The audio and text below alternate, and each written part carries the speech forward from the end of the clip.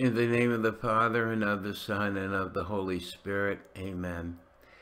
Saint Michael the Archangel, defend us in battle. Be our protection against the wickedness and snares of the devil. May God rebuke him, we humbly pray.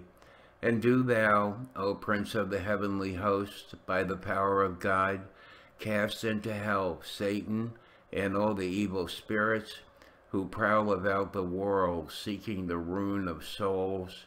Amen. In the name of the Father, and of the Son, and of the Holy Spirit. Amen.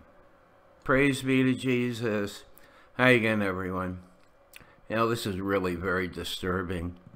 In a case known to Pope Francis since he was president of the Argentine Bishops' Conference in 2009, a three-judge panel on Monday sentenced two priests and a gardener found guilty of sexually abusing deaf children at a Catholic school in Argentina.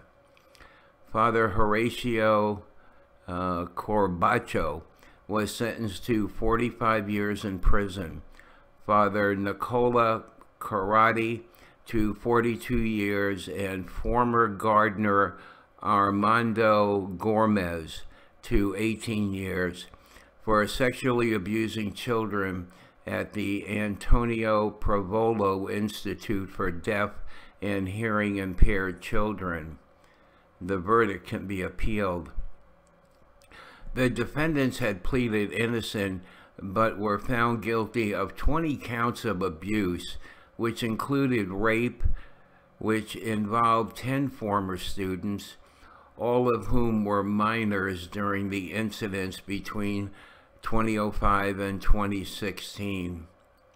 Well, the article goes on. I was just watching the video that they have here, which are interviews with some of the victims, and it's very disturbing. But if you want to look at the article or the video, the link's in the description box. So we'll talk to you again soon. Bye.